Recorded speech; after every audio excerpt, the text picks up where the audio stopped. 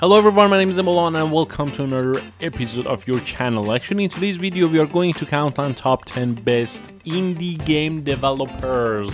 So without any hesitation, let's dive into the video. But you can, you know that you can subscribe to the channel if you enjoy this kind of content. So let's dive into the video. Number 10. Hello Games. One cannot enter into conversation about British developer Hello Games without the dialogue being centered around 2016's No Man's Sky. The reason lies in the lead up to the release of the game, which was bursting with speculation and hype. This anticipation was stalked by co-founder Sean Murray, who appeared in numerous high-profile interviews detailing features that did not end up appearing in the game at launch. Despite his stumbling block, Hello Games have been adamant rigorous in their post-launch support of No Man's Sky, and in doing so, hatched in promised features and repaired the relationship with player base. This determination and reliability, coupled with the sheer innovation of No Man's Sky in scope and vision, has positioned Hello Games as a popular and ambitious indie developer, regardless of prior grievance.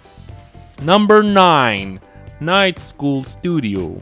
American developer Night School Studio finds itself in an enviable position as an indie developer after its debut game Oxenfree quickly became a critical darling upon release. Night School Studio created critically acclaimed works After Party and sequel Oxenfree 2 Lost Signal. Whether it be communicating with spirits through radio signals or attempting to escape hell by besting Satan in drinking competition, Night School Studio masterfully plays players at the heart of its story, providing them with unique experiences through branching narratives and dialogue choices, gifting gamers full anatomy when engaging with stories. Night School Studio continuously innovates the gaming experience and shows no sign of stopping.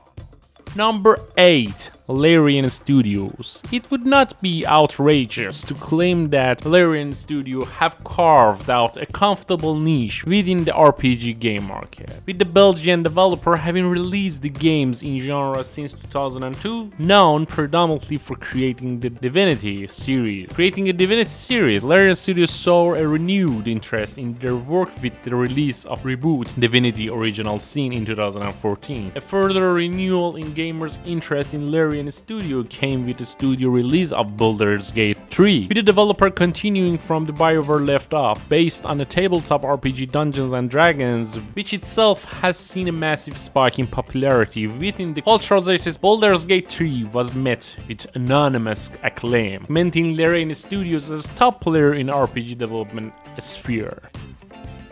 Number 7. Giant Squid. At its inception, Giant Squid already had a head start in a form of staff that understood and excelled in the creation of smaller scale games. Compiled of ex-employees from other indie developers, Giant Squid found itself in a prime position within the indie market when it began work on its own IP. Its first effort, 2016's ocean exploration game Abzo, was extremely popular with gamers and critics alike, being praised for its unique art style and simplistic yet satisfying gameplay. This was followed by Pathless in 2020, in which the player is cast as a hunter as she attempts to dispel a cursed place on her island. Giant Squid placing itself as a unique adventurous game developer, and its next project, Sword of the Sea, looks to be just as artistic and individual as ever.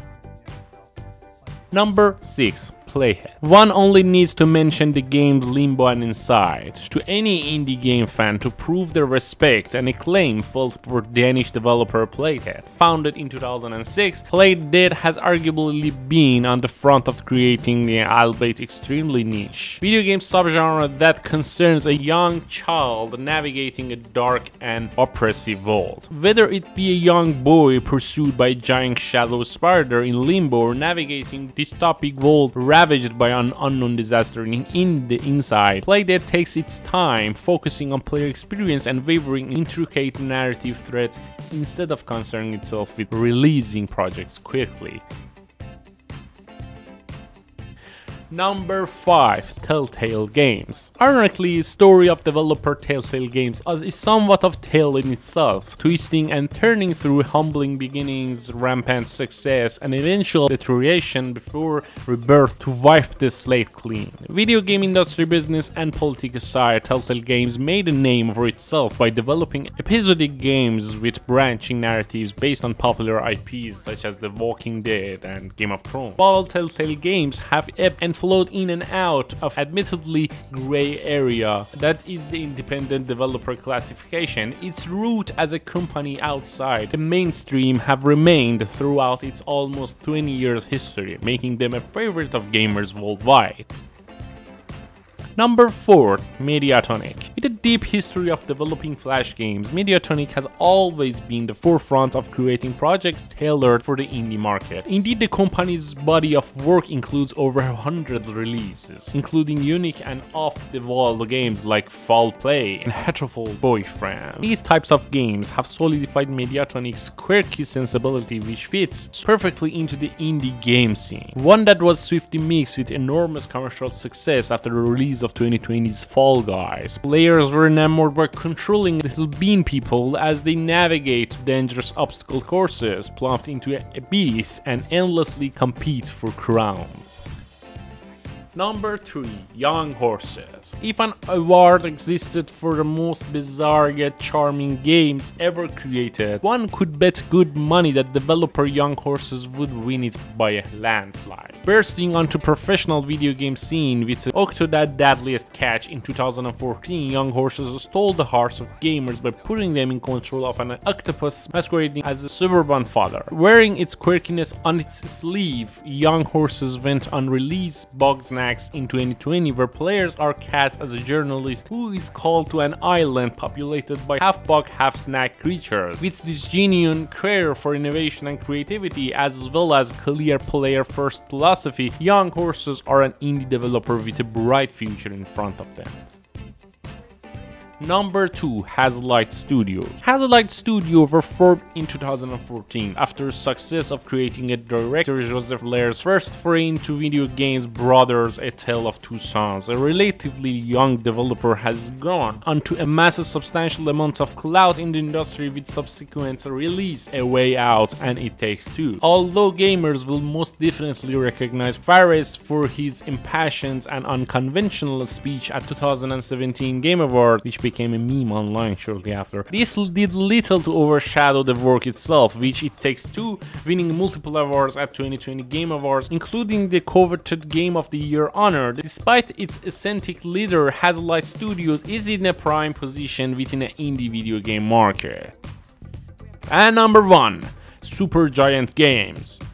In a market brimming with massive open worlds, extensive online multiplayer, and blockbuster budget narratives, developers like Supergiant comes not only move against the grain, but prove that this is just as viable a journey to make when creating video games. One only needs to look at the critical and commercial acclaim of all 4 of the developers released: Bastion, Transistor, Pyre, and Hades. From isometric RPGs set against backdrops of high fantasy and science fiction to ritualist sporting events and escaping a procedurally generated underworld, the backlog of Supergiant Games is among the greatest of creative, unique, and quality experience released by an indie studio. Indeed, with the sequel to Hades well into development, the star of Supergiant Games will not be extinguishing anytime soon. So this is it for this video. My name is Ebolon. Everyone, thank you for watching this video. If you watch until yet, maybe you really want to subscribe to the channel for more videos like this. My name is Ebolon and I will see you in the next episode. Peace.